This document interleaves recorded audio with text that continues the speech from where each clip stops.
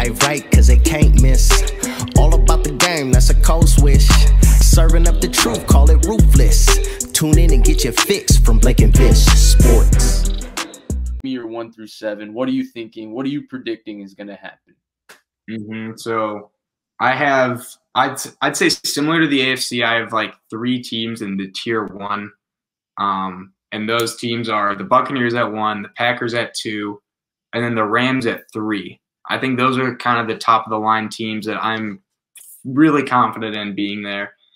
4th seed, the NFC least, I have the New York Giants. That division was just, I hated predicting that because I could see 3 of those teams being in this spot at the end of the year. But I did go with the Giants.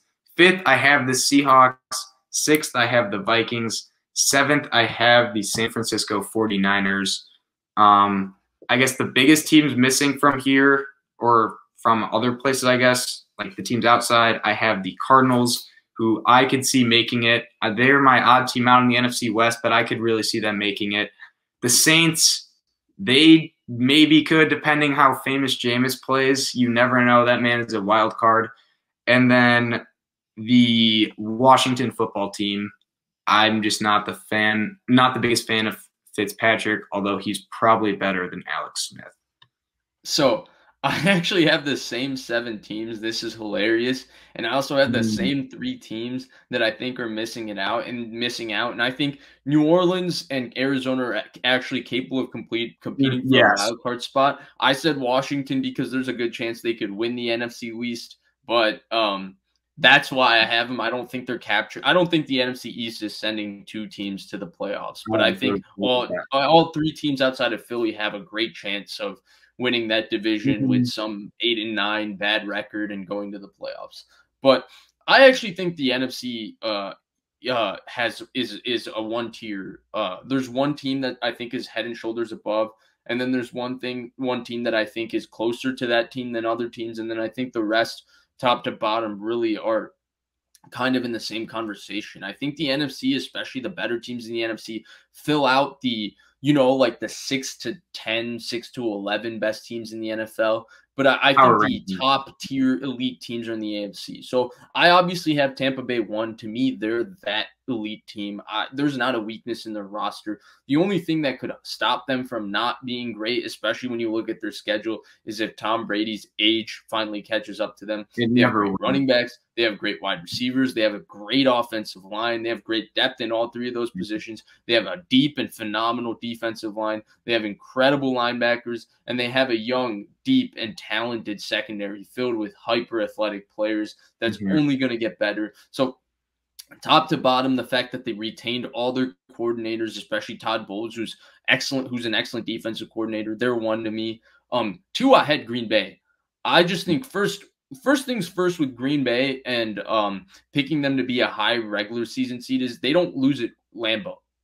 I think that's the most important thing. Green Bay doesn't lose at Lambeau. That's an elite home field advantage. Yeah. And so that makes – I was just going to say, Matt LaFleur has just been wiping the floor with the NFC North the past 2 years. I don't think they've lost a game, maybe 1 in his 2 years here. So I just want to throw that in there because not many people know that. Yes, that's definitely important. Not to mention they obviously have, to me, the best quarterback in the conference in Aaron Rodgers.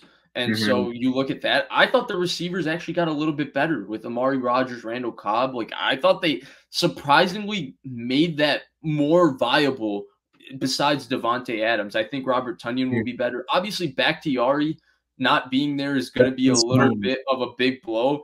But by all accounts, everything I read Packers, Elton Jenkins has been killing it at left tackle. Killing it at left tackle in camp. And I figured, Green Bay's got some no-name guy that they drafted in the 6th round who's going to be ready to start all 17 games this year at one of their offensive line positions and do a great job. 4th rounder, Royce Newman. He was a tackle from, I want to say, Ole Miss. They got him in the 4th, but he's going to be the starting right guard. And then they have Josh Myers, who they took in the 2nd. It's going to be the starting center. Right.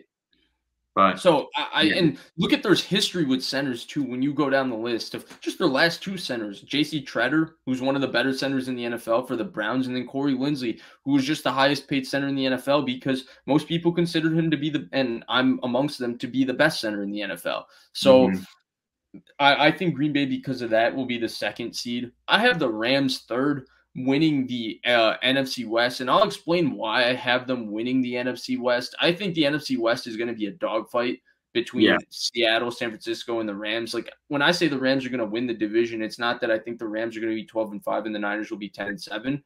I think all 3 teams will be right there upon each other, but there's a reason, and I'll explain in a bit. Before I have the Giants, I just think they're the most talented roster, top to bottom, in the NFC East. And I think this is the year, and I've talked about how I have a little bit more belief in Daniel Jones. I really believe he can be a top 20 quarterback in the NFL, and a top 20 quarterback in the NFL with a good roster can make the playoffs. 5, I have the Niners. 6, I have Seattle. And 7, I have Minnesota. So we have the same 7 teams, couple of different changes in the order. I think we have the first 2 the same, 3 and 4 the exact same, and then 5, 6, and 7 is a little bit different. But let's get right into that